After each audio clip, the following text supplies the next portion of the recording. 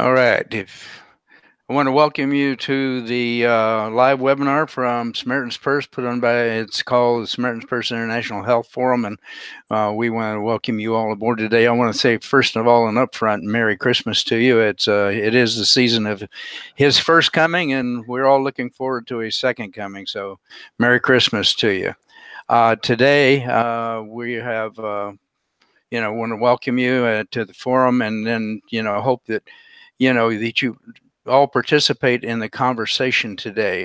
Dr. Nugent, as he speaks, you can type questions that may come up or come to mind in the chat window, which is located on my screen, at least over to the right. And I want to invite you to do that.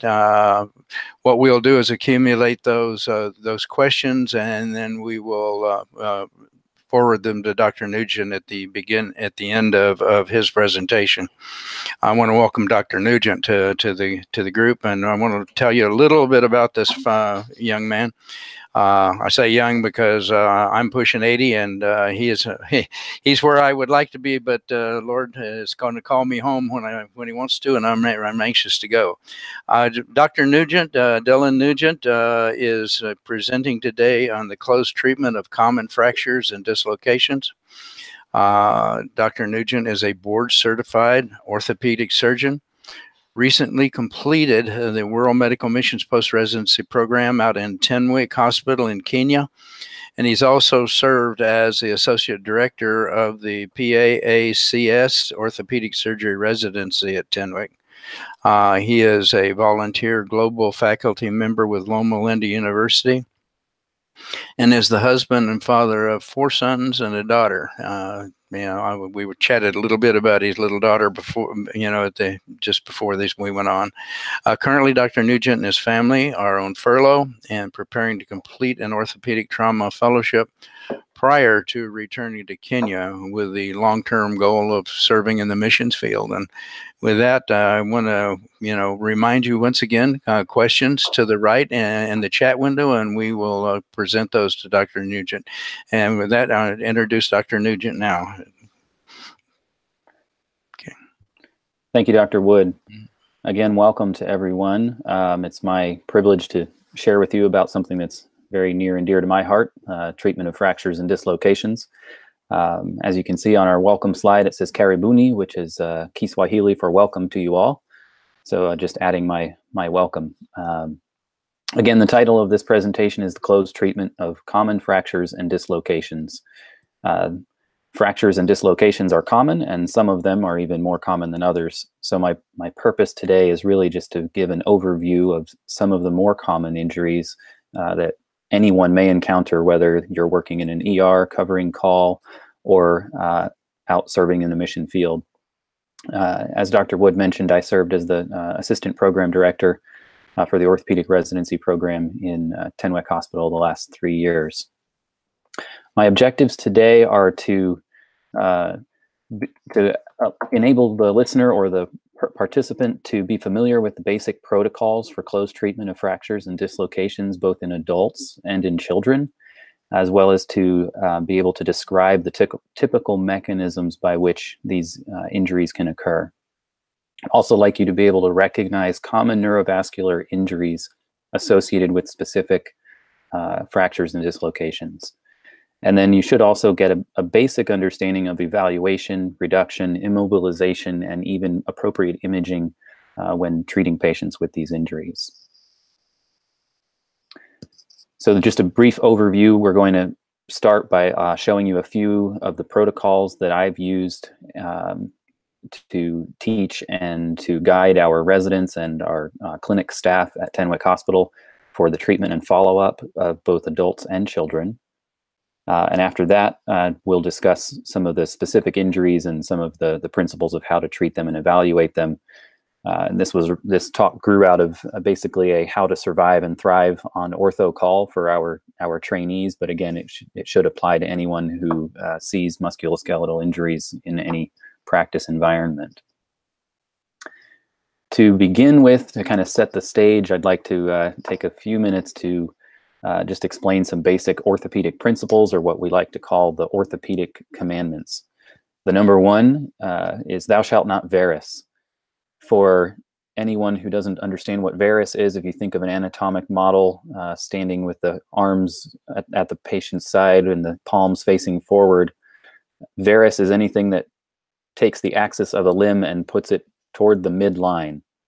So you can imagine that would put it in a way that could impair someone's function.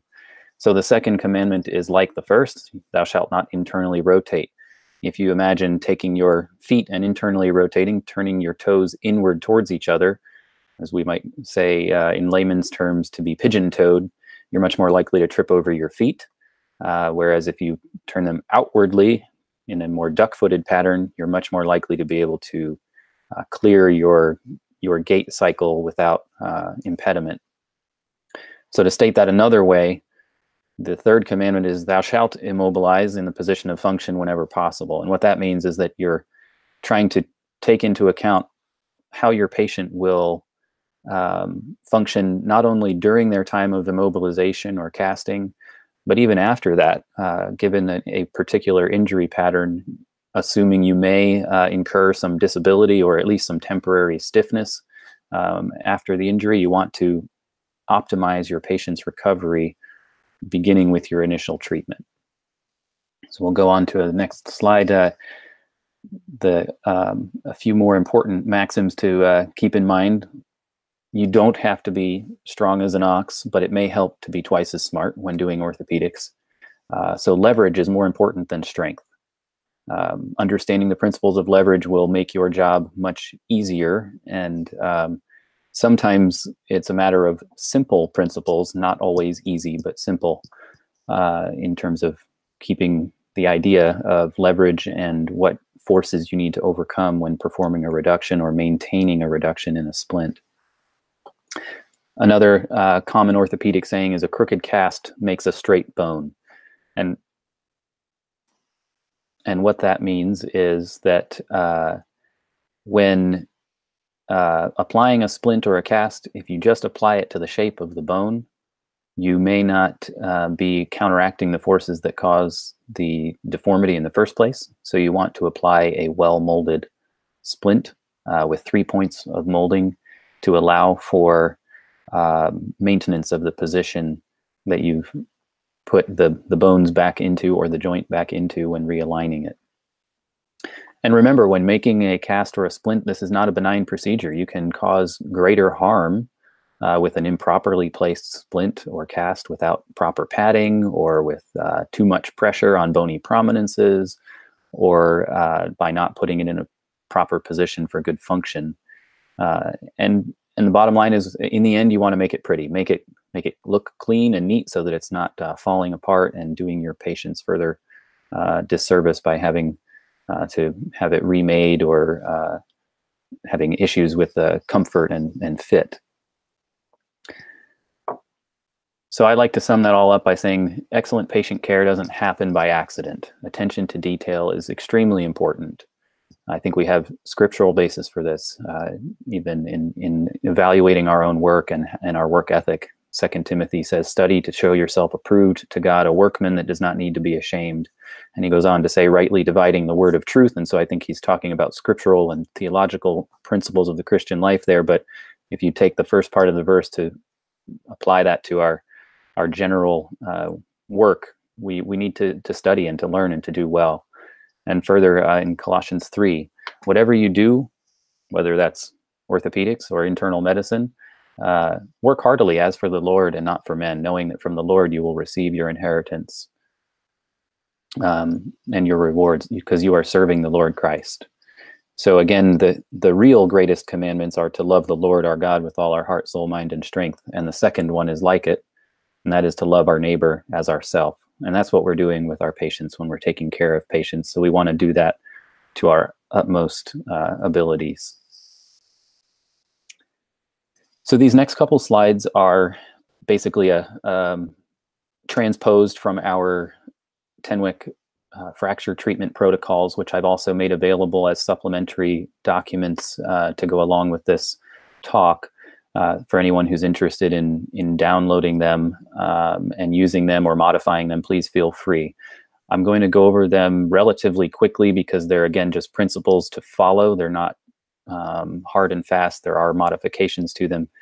But in general, for an adult, after evaluation and proper workup of a patient who has a closed fracture or dislocation, the sequence of treatment will be to perform a reduction, have appropriate alignment documented on post-reduction radiographs, and then schedule the follow-up treatments, which will be, in most cases, 1 week, within 1 week of the reduction and the injury, so that you can repeat your exam, repeat your radiographs, check alignment, make sure that the splint is still in good condition, and make adjustments or modifications if needed. But generally speaking, you just want to make sure that the status quo is maintained on that first appointment.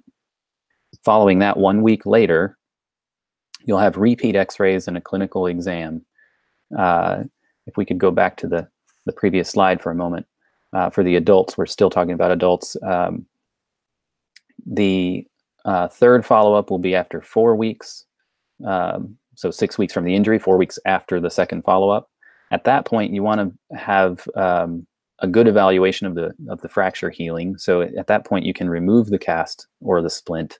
And if there's evidence of healing, bony union, you can consider conversion to either a functional brace or a weight-bearing cast on a lower extremity and begin to advance activities. If not, continue with the treatment and make your next appointment roughly 6 weeks later at 12 weeks and repeat the process. If there is still not evidence of healing, you can discuss surgery, but by 12 weeks, most fractures that are treated closed will have healed enough to release a patient from immobilization and progress their activities. In children, it's essentially the same follow-up pattern, but children just grow and heal more quickly. So again, after your initial workup, your reduction, first follow-up a week later, check your alignment, make sure the splint and cast is in good condition, which is often not the case in children because they wear them out, they pull them off, they get them wet. So if you have a wet cast, you need to change it because the padding will macerate a child's skin and can cause further injury. Remind them not to stick things inside the cast or splint because that can cause further injury. And then begin that follow-up period again. If you've maintained your alignment, again, you can convert to the permanent or definitive cast treatment at around the second week. And by 4 weeks later, most children are able to have their cast or splint removed, get an x-ray, and then convert either to functional casting or bracing, or even discontinue it in certain cases. If need be, you can go all the way to 12 weeks for certain injuries that take longer to heal. But generally speaking, you'll be done at that point. So now we'd like to move on to discuss some of the more specific injuries that anyone may encounter as you're evaluating patients with musculoskeletal injuries. One of the most common is a shoulder dislocation, which usually occurs in a young, healthy male, as pictured here. Anterior dislocations are much more common than posterior dislocations, which are associated with convulsive type behavior, either from electrocution or seizure disorders. It is vital that you assess the axillary nerve by sensation over the lateral shoulder before and after reduction. After reduction, you can actually test motor function through the activity of the deltoid, having the patient lift or abduct their arm gently to the side just to fire that muscle. Remember, when assessing a patient, getting one view on an x-ray is really insufficient. Sometimes it may be obvious, as in the x-ray noted, but sometimes there may be a position of the joint that makes it look like it's reduced, but on an axial view, either a scapular Y or axillary view, you will get the fuller picture that it's actually dislocated. So always two views. Having done that, performing a reduction is the next step. That can be done with either an intra-articular block using lidocaine, or at times sedation, depending on the cooperativeness of the patient and your resources at your facility. There are many methods which we'll illustrate in a moment on the other slides, but once the reduction has been performed, again, post-reduction x-rays are essential. And at this point, I really prefer an axillary view, as shown in the bottom right of this slide, to ensure that the humeral head is articulating on the glenoid surface.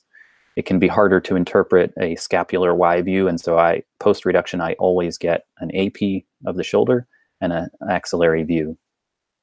You should also note the stability of the patient. If they're falling out of the joint very easily, you may need to immobilize them longer or in a more stable position, but generally speaking, you can immobilize a patient with a sling and begin gentle range of motion at 2 to 4 weeks and start their rehab process. On the next slide, we'll see the variety of reduction techniques. The Stimpson's technique with just gentle traction with a weight hanging off the arm with a patient prone is kind of an auto reduction technique. I believe the Socratic method is the one illustrated in the upper right, which I have never used and hope to never use, but it's a possibility. If you have an assistant, they can help guide the humeral head back over the glenoid. Or on the next slide, you can see some other options for performing the reduction, which can be done either with an assistant or with a single person. The assistant for the counter traction is really necessary only if you're having a hard time overcoming muscular force and you want to stabilize the patient so that you're not pulling them off the bed. But generally speaking, you'll need some amount of inline traction with an external rotation force to unlock that humeral head and allow it to slide back over the glenoid, which is often a palpable clunk, but the shoulder is loose enough that can be a little difficult to evaluate. So again, the post-reduction x-rays are important. If we move on to the next slide, we're moving quickly, I know, but there's a lot of information to try to cover. Proximal humerus fractures are also a very common injury. In an elderly patient, they may occur with a simple fall on their outstretched hand. In a young adult, it may be the result of high energy trauma and may require an open reduction and internal fixation. Pediatric injuries often occur with a fall from a height. Again, axillary nerve runs around the humeral neck in this region, so noting the axillary nerve function before any of your interventions is important, and always get your 2 views. On the next slide, you can see the method of immobilization for proximal humerus fractures. The overwhelming majority can be treated non-operatively. Especially in the elderly, there's been very little benefit shown for most injuries with surgical management. So the most common management is either a shoulder immobilizer or a sling plus the swath, which acts as a shoulder immobilizer. You can also use a hanging arm cast, which puts some distraction force to help auto-reduce the fracture. But again, in an elderly patient, that's a little bit risky because their muscle tone is weaker and you may over-distract. So don't make that cast too heavy and make sure you check x-rays on a serial basis within 1 week to make sure that you don't have over-distraction, which could cause a non-union of the fracture. Again, thinking of rehab, you begin functional range of motion with pendulum exercises and slowly progress, beginning at about 4 to 6 weeks, as long as their pain has reduced. Similar treatment for a young adult where you will again immobilize. I would prefer a hanging arm cast because putting a sling and swath, you are necessarily internally rotating the arm, which may cause an internal rotation malunion. And again, that's one of our orthopedic commandments that we're trying not to violate. But if the patient is unreliable or if you're not able to do a hanging arm cast, you have to do the best that you can do. Again, check your x-rays according to the protocol and begin range of motion when you begin to see the bony callus forming on your x-rays, again, usually by about a month. In younger children, this injury is almost always treatable just with either closed reduction or just immobilization. The images shown on the upper right, you can see a significant displacement of this fracture through the growth plate with a metaphyseal spike consistent with a Salter-Harris 2 fracture. Over the course of time, without even a formal reduction, you can note the progression of healing and even remodeling of the deformity, which is encouraging because we can't always get those back in place. If you have the ability to reduce one that is completely dissociated, that's recommended, but you can treat them with the hanging arm cast, begin your x-ray routines, and then begin range of motion again when callus is noted. In children, it's usually by 3 weeks at the most. If you're unable to attain some sort of acceptable alignment, which varies based on the patient's age, you can elect to fix these with either a closed or open reduction and percutaneous pinning.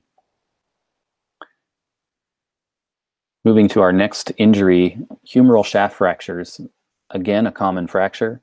Again, most can be treated non-operatively because 90 to 95% will heal with closed treatment.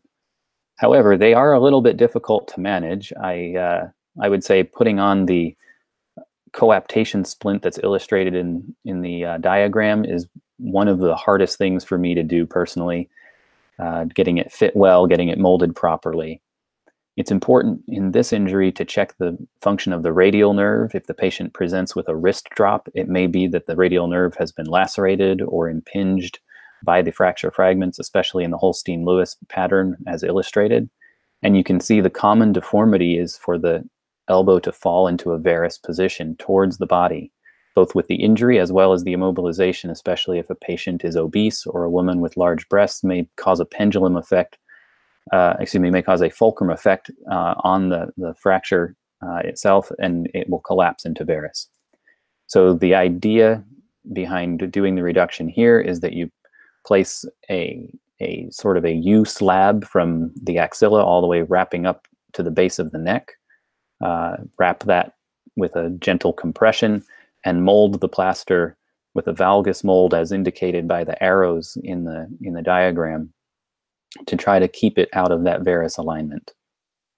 Having obtained that reduction, you can then begin your follow-up, and after several weeks you can convert to a Sarmiento or a functional fracture cast, as illustrated by the kind of purplish blue cast on the humerus and the young woman in the picture, which allows for shoulder range of motion and even a little bit of range of motion at the elbow, depending on the distal extent of the fracture line.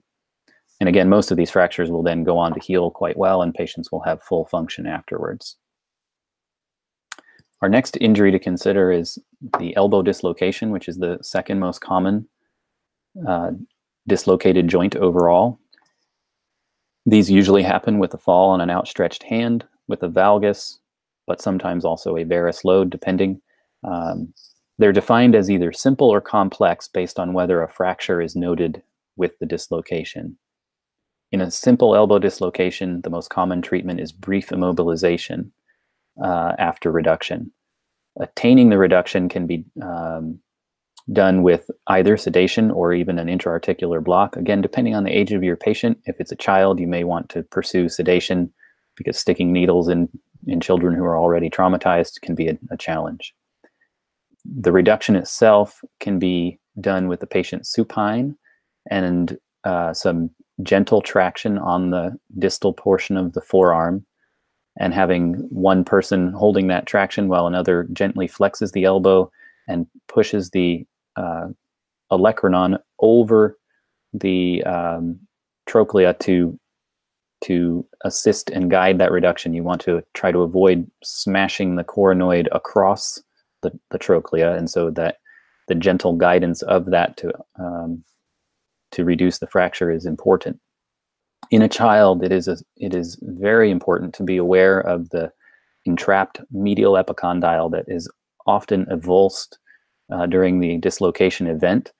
And because of the skeletal immaturity of children, if you're unsure of what the ossification centers are supposed to look like, and you are doubting whether there's something entrapped in the elbow because you can't really tell, an option here is to get a comparison view of the contralateral elbow and see what growth centers are present and where they're located, so that you don't miss the entrapped fragment that has been pulled into the joint as illustrated in this photo.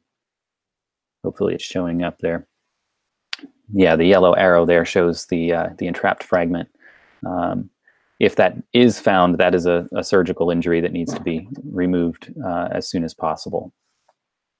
Assuming the reduction goes well and you've checked range of motion and the elbow is stable enough, a splint for 5 to 7 days is all that's needed, followed by gentle range of motion to begin rehabilitating the patient. For radius and ulna shaft fractures, which are common injuries, they may be noted as both bone forearms or BBFA, again, both bone forearm fracture. Generally speaking, they are surgical injuries in adults. You still should do a proper evaluation and immobilization of them, but in terms of reduction, we'll talk about that more specifically with children. They are often fall on an outstretched arm again, just a slightly different mechanism than some of the previous falls, but they may be high energy injuries, especially in adults in motor vehicle collisions or falls from a significant height. Here, the neurovascular exam is important to evaluate every nerve below the elbow, distal to the elbow, including the anterior interosseous nerve, posterior interosseous nerve, the radial, median, and ulnar branches distally for both sensory and motor function. And it's important to obtain images of not just the forearm where you can see the deformity, but to include true elbow and wrist films. And I have the question, why? And I think in this first image, you can see that there's an obvious displaced fracture of the ulna, but what you don't see is that if you were to complete the image and advance the slide, I think we'll show the second image, that there's actually a radial head dislocation. It's a Montesia fracture dislocation. And if that is missed, as is common in children, that can have significant long-term morbidity for the patient. Similarly, with the wrist, you can have the other injury at the distal radial ulnar joint, which is a Galeazzi fracture dislocation, where the radial shaft is fractured, but the ulnar head is dislocated from the distal radial ulnar joint. Both of those are challenging, and in adults are surgical indications. In children, they may require surgery if you're unable to obtain a closed reduction. As far as the treatment, on the next slide, we'll see you can give an adult pain meds and do a, quote, reduction. Again, that's just to get the best alignment you can in a temporizing splint while they wait for surgery, because the outcomes are far better with surgery than with closed treatment. However, in children, you can obtain a great reduction most of the time, and so sedation is usually required because there is not an effective local anesthetic for a mid-shaft type injury here. When the closed reduction is performed, placing a sugar tong splint is, again, a U slab that goes from the base of the fingers around the elbow and back on the dorsal aspect of the wrist to the base of the fingers at the metacarpal phalangeal joints, with a nice molding and good padding and post-reduction x-rays. You can cast these immediately as long as you split the cast and allow for soft tissue expansion and swelling over the course of the next several days. Either way, you begin to follow your post-reduction protocols, following up within a week, checking the patient's neurovascular status, checking the alignment and the fit of the cast or splint, etc. These are the types of injuries in children that may require a cast for up to 8 to 12 weeks, because the more proximal the injury in the shaft of the radius and ulna, the longer it takes to heal. So again, you let your radiographs and clinical exam guide you in terms of when you're comfortable discontinuing the splint, and educate your patients that they are at risk of refracture for up to a year after such an injury. Similarly, the distal radius and ulna fracture is a very common fracture from a fall on a outstretched arm or wrist. It's common in both adults and children, and is often treated the same way in adults and children, and that is with a careful exam to make sure there are no open wounds that would change your management, and then providing either a hematoma block, which can be done with a few cc's of 1 or 2% lidocaine directly injected around the fracture site. This is great for older kids or adults to avoid the need for further anesthetic. However, in young children, they again may not tolerate you sticking a needle into their already injured arm. So you can either do sedation or a beer block, which requires an IV in the hand and a tourniquet on the upper arm to infiltrate local anesthetic intravenously in a sort of a regional fashion. Closed reduction can be performed by distracting the injury, over-exaggerating the deformity, and trying to lift that broken fragment back up on top and kind of perch it back on top of the proximal segment, and then applying a well-molded splint, as illustrated, the sugar tong splint in the drawing here. One exception to note in children is a buccal fracture, which is usually just a small crease in the dorsal cortex, most commonly, of a distal radius, sometimes distal radius and ulna in a child. Is a stable injury and doesn't require a formal reduction or a splint. If you're comfortable placing a short arm cast, this is the one exception where I will routinely place a short arm cast acutely and have the patient follow up in 3 weeks rather than coming weekly because there's no reduction to follow. By the 3 weeks, you can discontinue the cast, check an x-ray, ensure that there's some evidence of healing, and then release the child.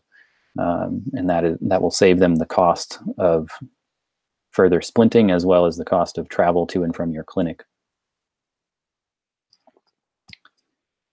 We've completed the upper extremity, and now we're moving to less common but extremely significant injuries in the lower extremity. So these are the sort of ones that get orthopedic surgeons up out of bed. That's going to be hip dislocation as well as knee dislocations, but we'll start with the hip. It is a high energy injury. To dislocate the most stable joint in the body usually requires either a road traffic accident of some kind, motorcycle, or a dashboard injury in a car, or a fall from a height. And there may be associated acetabular or femoral head fractures or injuries, so they're important to evaluate carefully. These are considered orthopedic emergencies in adults and children because time is cartilage, and one of the feared outcomes is either chondrolysis leading to post-traumatic arthritis, which can cause significant morbidity, or avascular necrosis due to compromise of the blood supply to the femoral head through tension on the blood vessels. It is very important to document your sciatic nerve function both before and after reduction. A certain number of patients will have a foot drop injury related to injury of the perineal branch of the sciatic nerve with the initial injury itself. And so if you document that beforehand, it'll help you to not have anxiety about whether you've caused it by your reduction if the patient has a foot drop post-reduction. Initial management, aside from your exam and your trauma workup, is to, at a minimum, have an AP pelvis to show which direction the hip is dislocated.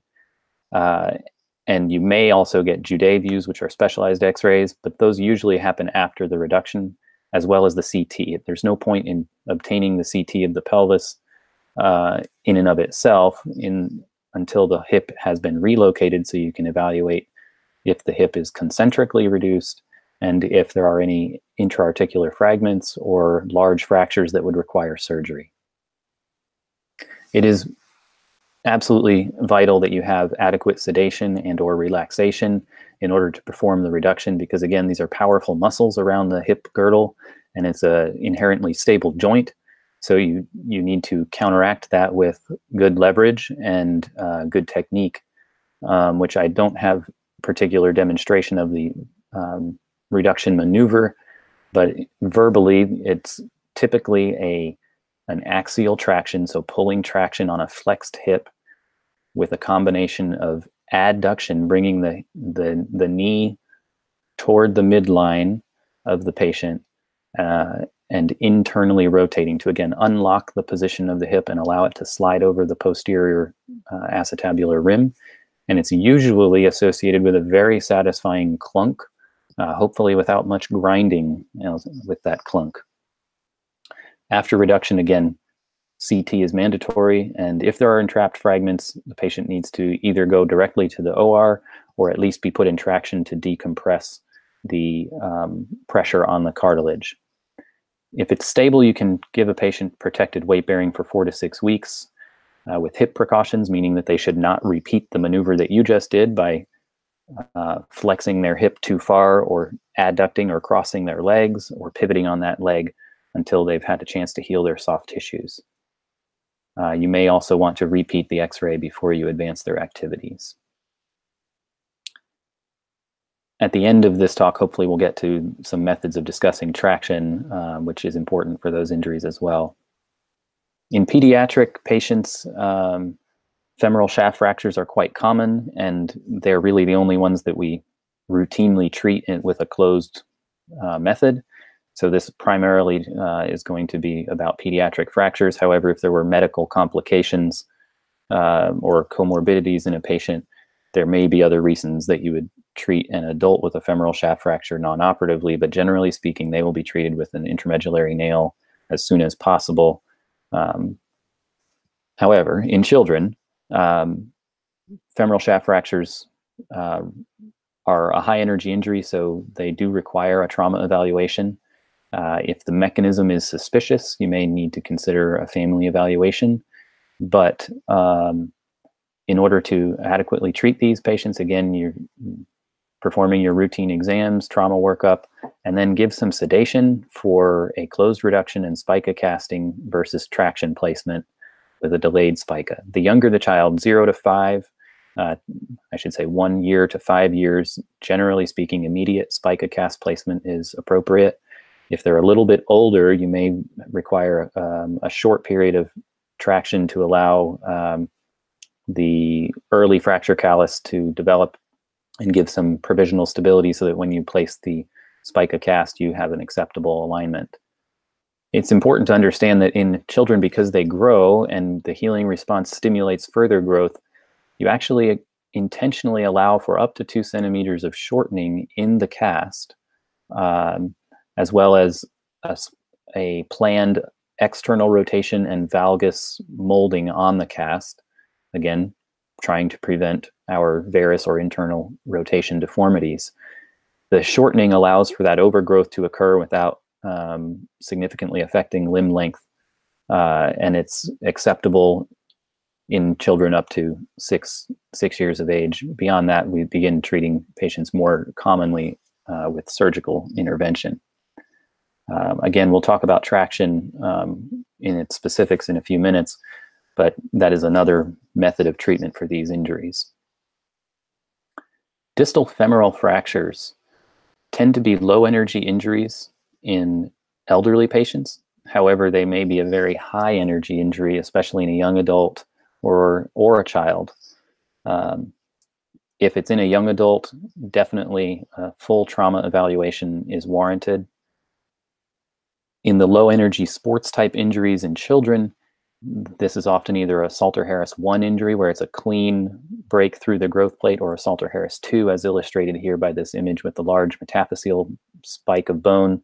And it's functionally equivalent to an adult knee dislocation because of the tight tethering of neurovascular structures around the knee. This type of displacement has a high associated risk of compartment syndrome, neurovascular injury to either the perineal or popliteal nerve or vessels, respectively. So it's an emergent thing to evaluate, make sure you understand that their neurovascular exam, and then give sedation and perform a closed reduction and place either straight side splints with or without a back slab to support the limb. If it's a minimally displaced fracture, you can consider a long leg cast. Again, I wouldn't do that if there's significant swelling or if there's concern that it was displaced enough and unstable enough to require surgery. Typically, it's a temporizing measure, and closed reduction with pinning will be performed in the operating room when an appropriate team and resources are available. In adults, knee dislocation is, again, a similar injury to what we just evaluated, but in this case, it's usually the result of multiple ligaments being disrupted. And this is considered an orthopedic emergency and indeed one of the severe limb-threatening injuries. Most often, it's a high-energy injury. Think motorcycle accidents or, again, a dashboard-type injury could cause this. But there are also sports-related injuries with certain types of pivots or pivot and a load that can cause significant disruption to the ligaments around the knee as well as neurovascular structures. So again, compartment syndrome is a high risk. Neurovascular checks prior to post-reduction and then serially for at least a day or sometimes 2 days afterwards are very important to ensure that the patient has adequate blood flow and that their nerves are working and or recovering. After the reduction, stability and ligamentous exam should be done while the patient is comfortable. And then side splints, again, with or without a posterior slab along the back of the leg, can be applied with the knee in slight flexion to take pressure off of the posterior structures. But if it's extremely unstable, an external fixator should be applied immediately. The reduction is performed usually under sedation, and is often not that hard unless there's an irreducible dislocation, which is rare. But typically, just some firm but gentle traction applied at the ankle and pulling in line with a gentle either flexion or extension of the knee, depending on the deformity. And the knee will, again, very satisfactorily slide over, and there will be both a palpable and sometimes audible clunk as the knee reduces, at least grossly reduces, and then can be maintained in a position of reduction. Again, check your x-rays. A true AP and lateral knee radiograph to ensure that you don't have persistent subluxation is important. In children, it's important to be aware of the proximal tibia fracture, which is through the growth plate, the tibial tubercle. That can be elevated and be equivalent to an ACL injury, which is at high risk for compartment syndrome and can also be associated with knee dislocations. Similarly, a medial tibial plateau fracture has the equivalent mechanism of injury of a knee dislocation. So being aware when that is seen that you need to perform neurovascular checks is also important. Okay, quickly on tibia fractures. They're the most common long bone fractures. We see them day in and day out at Tenwick Hospital from the motorcycle accidents. They're less common in children, more common in adults. It's very important to check for wounds anytime a tibia fracture is seen, because there's very little soft tissue surrounding the anterior borders of the tibia. So any wound has to be considered an open fracture until proven otherwise.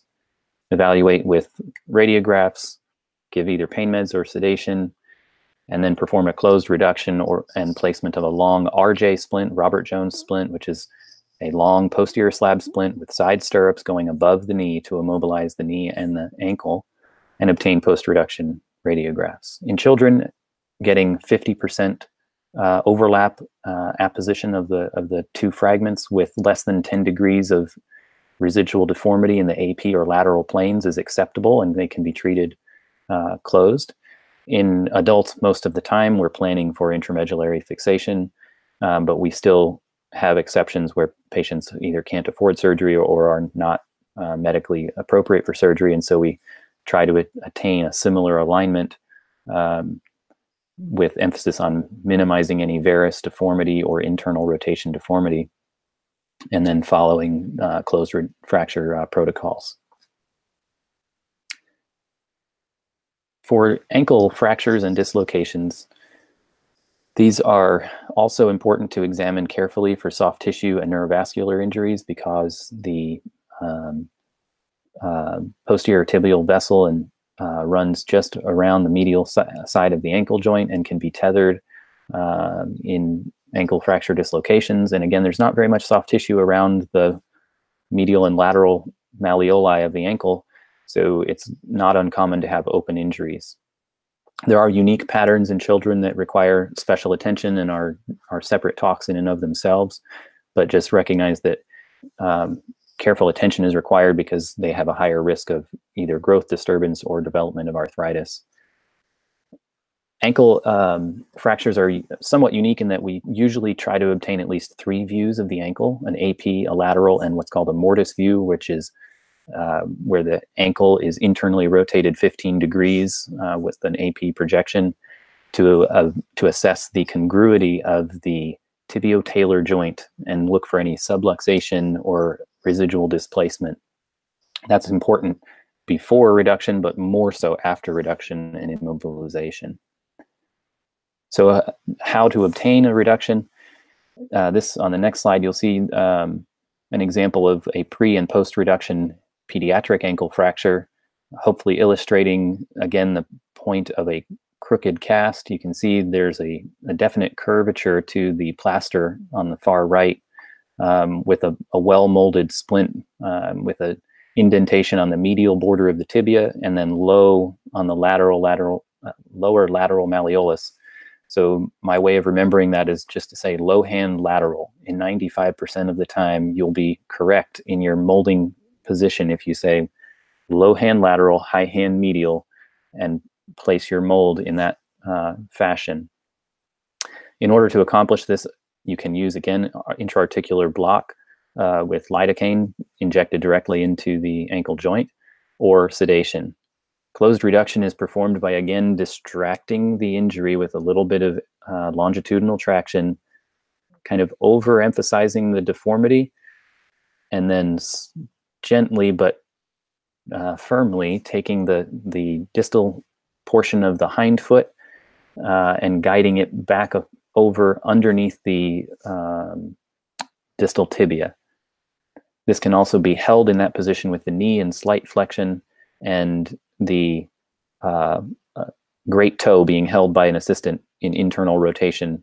That kind of locks the position there, and you can then apply your splint similar to the tibia fracture, a side splint with a back slab and stirrups there, and mold it well over the bony prominences and pad it well. Again, get your post-reduction x-rays to ensure that you have put your mold in the right place and you don't have cast wrinkles, and instruct the patient to elevate for several days, and then follow your treatment protocols as outlined previously. In the last couple minutes, I just want to briefly touch on traction. There are several types of traction. Mainly, you can think of it as distal femoral or proximal tibia traction. Occasionally, a distal tibia or transcalcaneal traction can be placed. And then there's special cases of skin traction or 90-90 traction, which we'll show briefly. For distal femoral traction, the indications on the next slide, you'll see both indications as well as an illustration of how to place the traction pin. Hip dislocations that are either unstable or have entrapped fragments, unstable pelvic fractures or femur fractures, but not femur fractures with femoral neck fractures, because you do not want to place undue tension on a femoral neck and displace it, or cause tension on the capsule and cause a compromise to the blood flow. The technique is to enter from medial and progress to lateral with a Shands pin or a thin wire traction, whatever you have at your facility.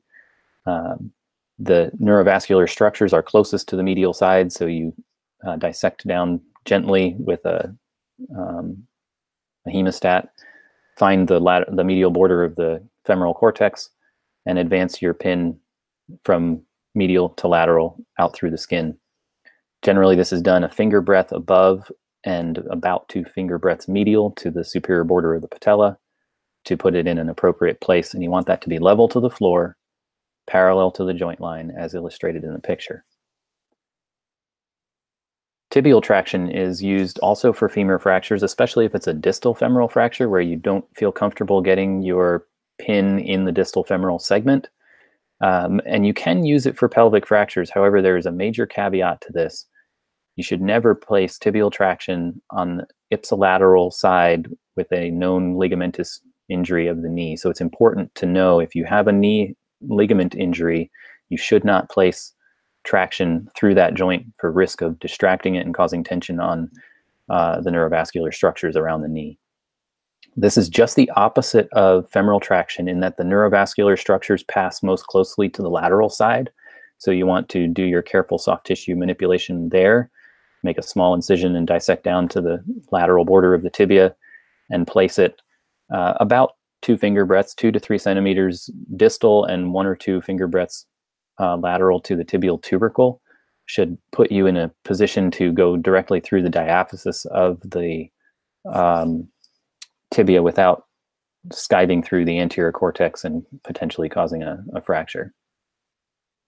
Skin traction is just a temporary measure that's often used in children, but can also be used in adults, either for transport or for just temporary immobilization, working on the same principle of hanging weight off the distal extremity.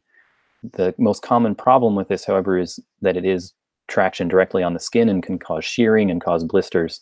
But the technique is to take a stirrup. There are commercially available ones, or you can fashion one where there's a stirrup around the hind foot that is wrapped circumferentially up to the knee, and then a loop of traction rope and weight is applied up to 5 kilos or 10% body weight, usually whichever one is less, to avoid soft tissue injuries.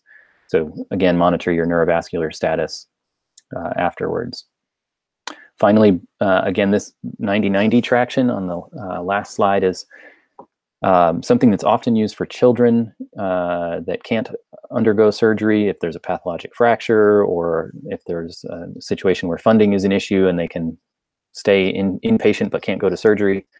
And this is too elaborate to explain in detail, other than to just say, if you have pulleys and bars, you can place a distal femoral traction pin and suspend the leg in a position of good alignment, which is about 90 degrees hip flexion, 90 degrees of knee flexion.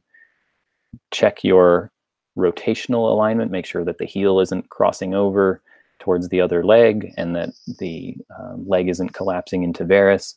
And you have to check portable x-rays. So another requirement to do this properly is to have a portable x-ray machine. Otherwise, you're just going based on clinical gross alignment.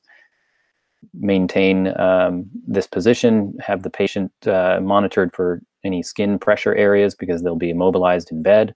And then it can be converted over to a spica cast after several weeks, usually 2 to 3, and when you see some callus formation and it's stable. So I hope that gives you a good overview of common injuries you may see either in the field or in an emergency department. I've listed some references as well as some resources. OrthoBullets and Wheelus Online have great basic overview summary material for numerous orthopedic injuries and treatments. And the Handbook of Fractures is every resident's survival guide. If anyone has ever seen it or would sees a great number of musculoskeletal injuries in their environment, I would highly recommend a copy of this book because it also gives some pointers on technique and how to do some of the blocks and things like that. So with that, I'd like to wrap up and say thank you once again and entertain some questions if there are any.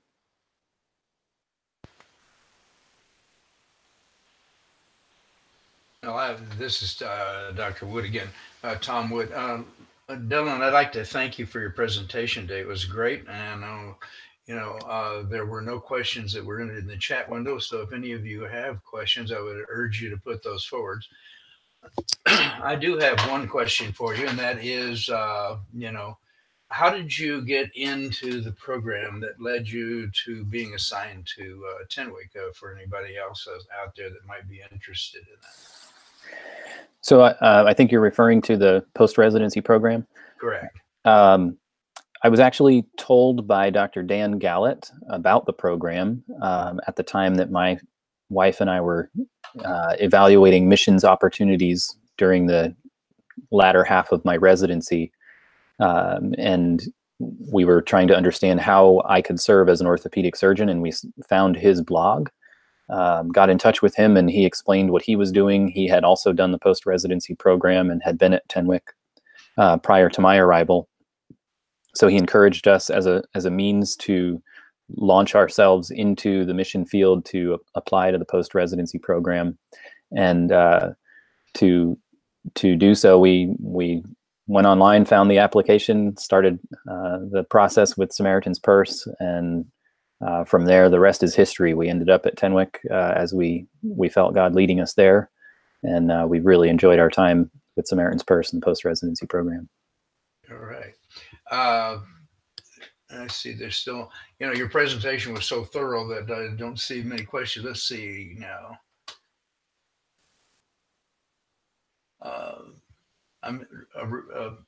One of the viewers is saying, do you have all the radiologic equipment in Kenya?